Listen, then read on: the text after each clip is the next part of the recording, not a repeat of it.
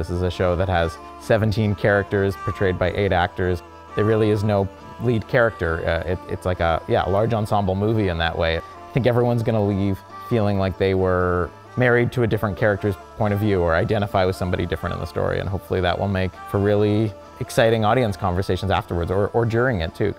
The play originally developed from a commission from Two Planks and a Passion Theatre, which is a theatre in Mi'kma'ki around, it's very close to the Bay of Fundy. It's a theatre that does everything off the grid. So I had a prompt that I knew I had to write a play to take place around a fire. Space is always such a central consideration for us, and figuring out how space and story and the audience experience intermingle. And Factory is such an amazing building for that because it has so many spaces that we're able to animate, and also this beautiful outdoor courtyard.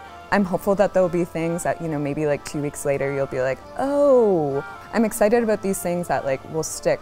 Watching one story in one location, but knowing that something else is unfolding sort of beyond your view in the other half, and other people are experiencing what a whole other set of characters are engaging with in the same moment in time on the same evening, hopefully challenges this idea of protagonist-led stories that everything unfolds from one person's perspective.